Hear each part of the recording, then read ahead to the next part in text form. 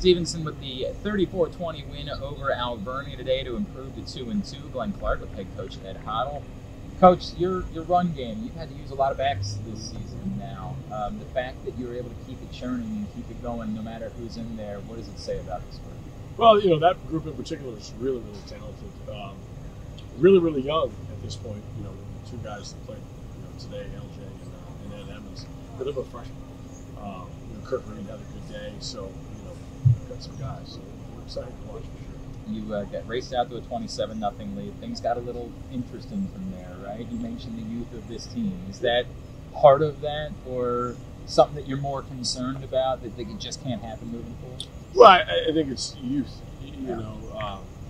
College football, 21 points isn't really that many points. So, guys learn. We talked about that. Postgame, we've got to be able to put people away. And it comes with maturity. It comes with experience that we lack in some critical positions. But lesson learned. We were able to come out. I don't think we had our best football most of the afternoon. It was an assignment here, blown coverage there, kind of thing, and indicative of inexperience and youth. But again, when you don't have your best football and you're able to win, certainly a positive. And we've got some things to learn and move forward with.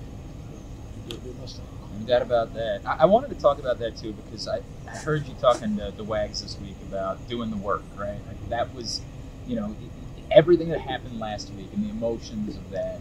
For this team to be able to get through that, push that aside, and then be back up for a football game like that, how important was that for you to see that maturity from this group? Well, it's a big deal.